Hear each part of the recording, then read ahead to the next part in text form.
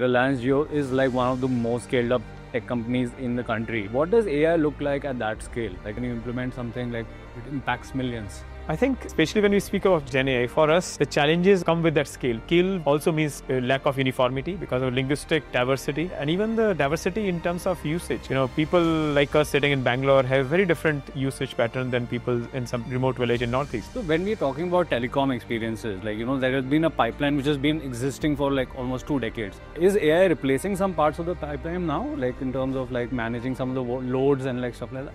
Every aspect of it basically can be done better in a more fail-safe manner with lesser human errors and reacting situations without needing a human intervention. So I think it will just create better network with more fail-safe measures without increasing the cost too much. So I think it is win-win for businesses and customers. So this might be a bit of a rehash of what already was discussed, but is this the moment to create a sovereign model for India and the foundational model? See, it depends on what you mean by sovereign. I think there are different aspects of it. One is economically sovereign because I think given what is happening these days around the world, I think it's good to be self-sufficient. But I think as long as you have things so that people look up to you and you are a critical part of the entire supply chain globally, whether AI or other things, I think it will be foolish not to innovate towards that goal.